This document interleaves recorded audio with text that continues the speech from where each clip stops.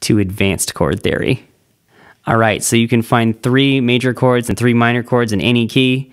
They sound pretty good, but that's just 6 chords. You're gonna get sick of them. So here's some more. So let's take a look at our major and our minor chords once again. For all of these shapes, the root is the first note, where your first finger starts. The next note played is the 5th in key. The note after that, usually where your pinky is the octave. That is the same as the root note, just up. And then, after that, on usually the 4th string over from your starting point is the 3rd. We can change the 8 to a 7 to get major and minor 7th chords. A major 7th is a half step back from the octave. A minor 7th is a whole step back from the octave. We can change the 3rd in key, the 3rd in the chord, that's the 4th string over from the start of the chord. We can move it up or down to get sus2 or sus4. Now here's a little tricky. I'm not going to give you shapes for sus2 and sus4. You just have to stay in key. Take, for example, the C major chord. Root, 5th, octave, 3rd. We can change our octave to a major 7th as a half step back from the octave to get C major 7. C major, C major 7. For sus chords, we could change the 3, there's the 3, to a 4 in key, or to a 2 in key, and back to a 3rd. That's sus chords. Sus means suspended 3rd, and then the 2 or 4 is which one are you moving to. For minor 7th chords, let's use E minor for example. The 7th is a whole step back from the octave, as it is in the minor scale. So you find your octave, move it a whole step down, which means your first finger is going to bar.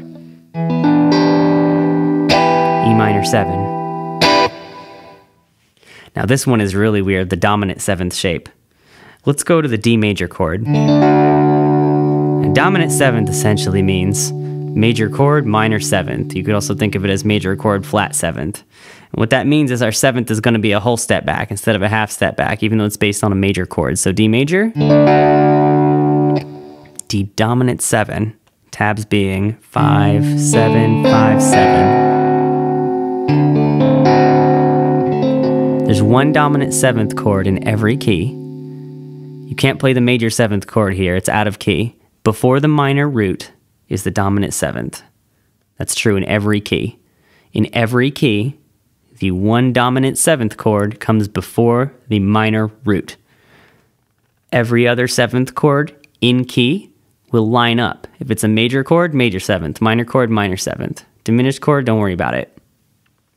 All right, that last part, that's a lot of information. Here's what I want you to do before moving forward. This could take months or years of practice. It's completely normal. It's just hard. But using your sus chords and your 7th chords, start thinking of them as variants of your major and minor chords. From there, you can start to embellish your major and minor chord progressions with your 7ths and sus chords, and even replacing them entirely. Replacing your major and minor chords with sus and 7th chords in progressions where you feel like it. I'm going to give you a quick example of what I mean, and then we'll move on.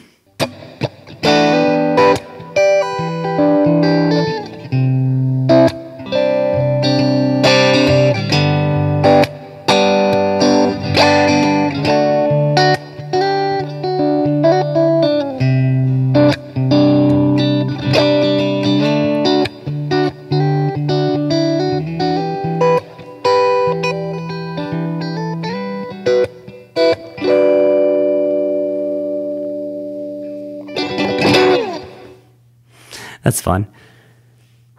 Yeah, so if you can embellish your chords, especially on bar chords, and you feel like you've got a good grip on major chords, minor chords, major 7th, minor 7th, dominant 7th, sus2, sus4, that's a lot. You can wind up with like 23, 24, something like 23 chords in a key that way.